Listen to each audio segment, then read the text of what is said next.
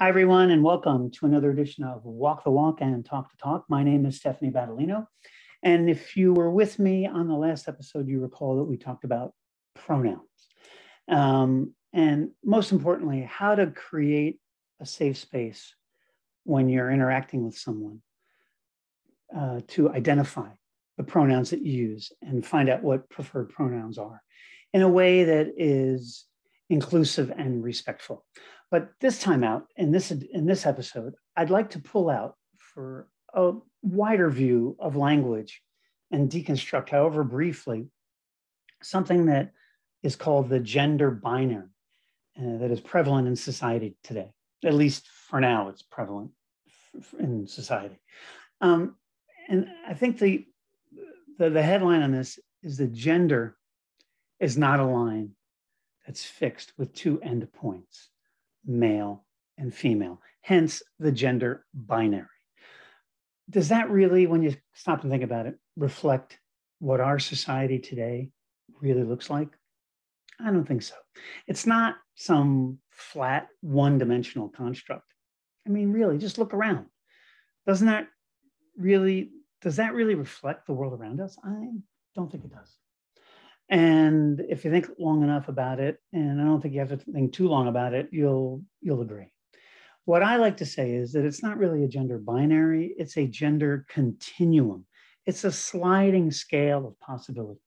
And when we frame the language conversation, I think it's important that we root ourselves in this concept, in this construct.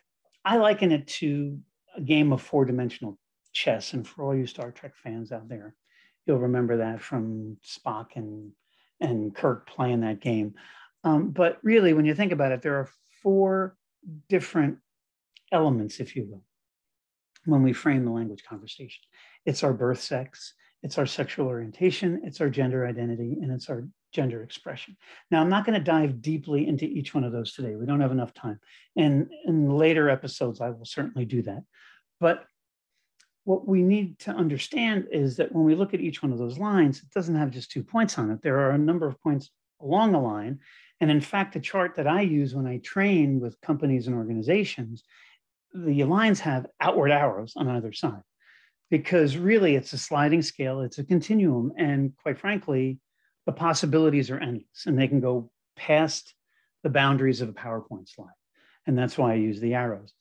The metaphor I like to use to explain this to people is the A line of the New York City subway. Now, I know many of you may not be familiar with the MTA in New York City, but you have to understand, I worked in Manhattan for years, lived in the New York City metropolitan area for years, and I got to know the subway pretty well.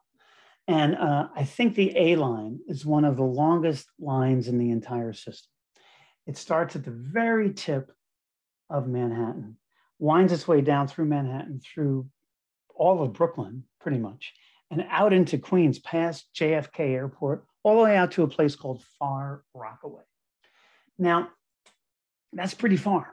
But imagine, like the gender binary, if that line only had 2 stops, one at the beginning in a place called Inwood, and another one all the way at the end in Far Rockaway. What kind of utility would that have? I mean, what purpose would it serve?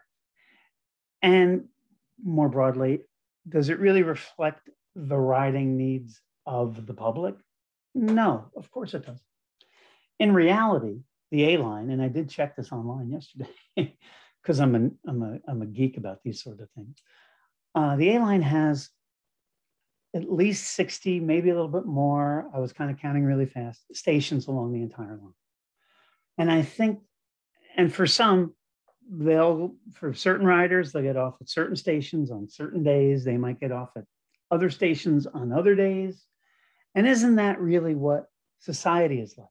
Especially when we think about it along the dimension of, say, gender expression, where individuals in our society, many, represent a range of appearances, from masculine to feminine to androgynous and all points in between, just like the stations on the A train. And the upshot of all of this is really a simple concept.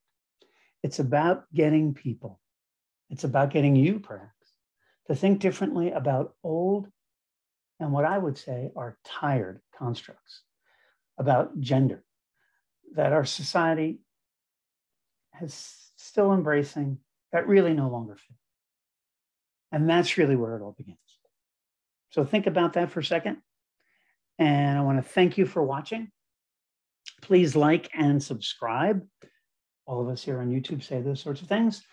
And feel free to share this across all your social media networks, because together we can change hearts, we can change minds, and in the process, I certainly hope we can change the world.